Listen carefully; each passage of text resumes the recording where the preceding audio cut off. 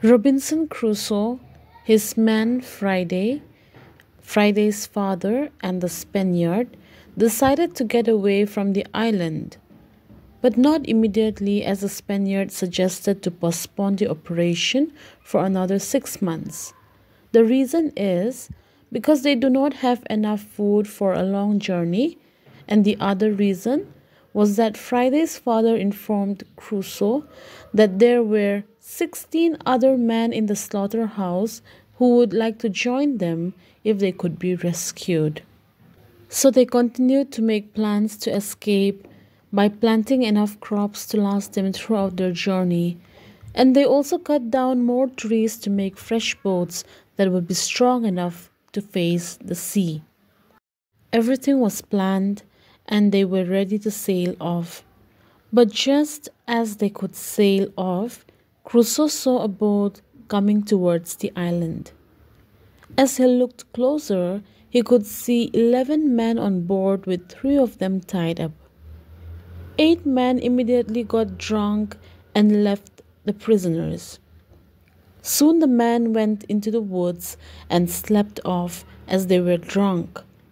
So immediately taking this as an opportunity, Crusoe and Friday went to the 3 prisoners and released them. The 3 men told Crusoe that there had been a mutiny on the ship, and one of them was the captain. So the mutineers or the rebels were captured and all their weapons were taken away. They were given a choice either to face death on the spot or promise to be faithful to the captain. The mutineers agreed to the terms because they had no other choice. Meanwhile, a search party sent out by the remaining mutineers on the ship were captured too and were made prisoners. The captain told the captured mutineers that the island was inhabited and run by the Englishman named Robinson Crusoe. The prisoners were divided into 2 groups, one who chose to be loyal and the other who would be left behind on the island. Finally, they decided to make their journey home to England with the second group of mutineers.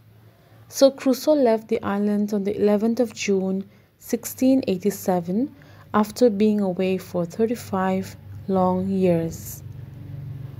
When Crusoe reached England, he found that most of his family had died. He then went to Lisbon along with Friday and found that the plantation he left behind was doing very well.